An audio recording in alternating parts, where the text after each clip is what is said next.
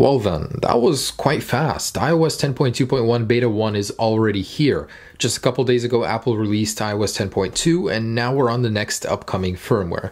Let's talk about what this might mean, new features, just the usual when Apple releases an update. And I cannot wait until the day when I say, what's up guys, everything Apple Pro here. Apple just released night mode or a complete dark mode in iOS. Unfortunately, this is not the firmware to do that. So, what is included in this firmware? What's new? What's changed? Officially, there is no changelog, nothing like that. Apple hasn't said they've gone and fixed anything, but I'm going to tell you one thing, that this probably fixes the calendar spam. So I have not received any new spam, but the existing old ones are still here, asking me to go buy some Uggs, which is nice. Might have to snag a couple of those on for sale. What? They're 60% off. Damn, I gotta get these now. But my personal hunch is that the calendar spam bug was fixed in this firmware, and that Apple is implementing some sort of battery fix feature for the instant draining. And I gotta tell you, I am affected by this bug. I have one iPhone 6s in particular that dies at 20-30% every single time for no reason.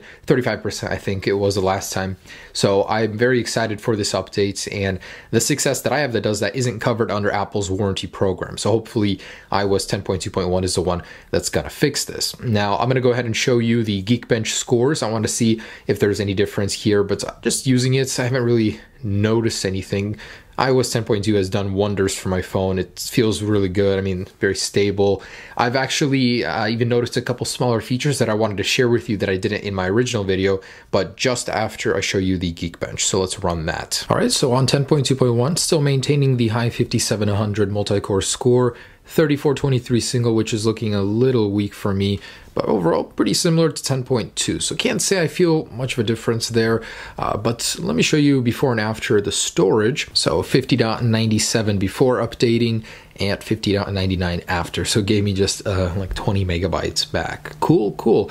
I actually wanted to show you a couple features before in 10.2 that I missed, starting with the fact that in weather widgets, you will now see the minus sign next to the actual Fahrenheit. So it's capable of going into the minus instead of just saying a number. I don't know why this was overlooked, but this was pointed out by a Reddit user.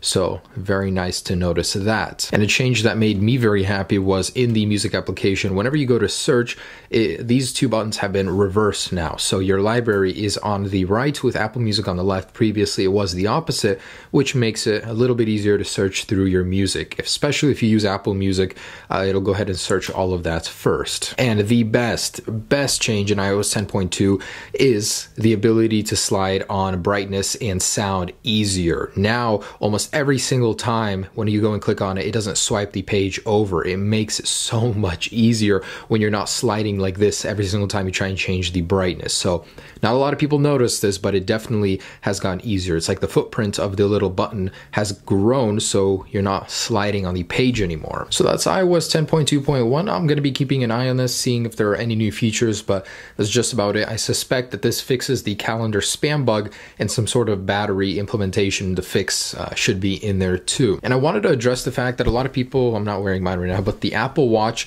the update 3.1.1 was pulled. So it was causing some Apple Watches to get bricked, and I was trying to install it all day yesterday, kept getting verification errors. So if you guys have that error, no worry, Apple's going to release a updated build number for that, so you can update your Apple Watch soon. That's iOS 10.2.1 for you. Stay tuned for more updates. Peace.